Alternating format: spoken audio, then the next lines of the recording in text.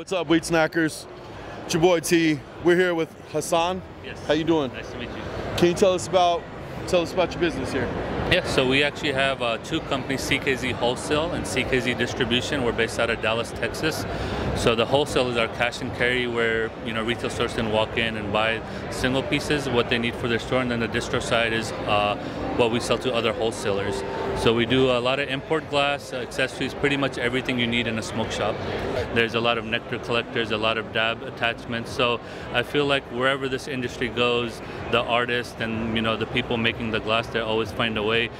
Is there a way for just your average consumer to kind of tell the difference between the qualities of glass?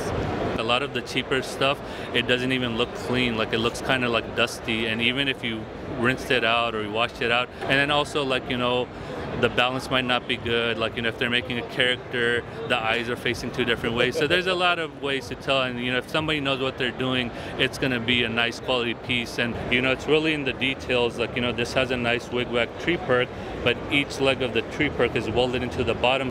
Hassan, man, it was really nice to catch up with you. We'll be in contact. We're wheatsnacks.tv. Where do we catch you on social media? So on Instagram, we're at CKZwholesale, and then for Adam, it's at Adam Glass Distro. Right on. Hassan, thank you so much.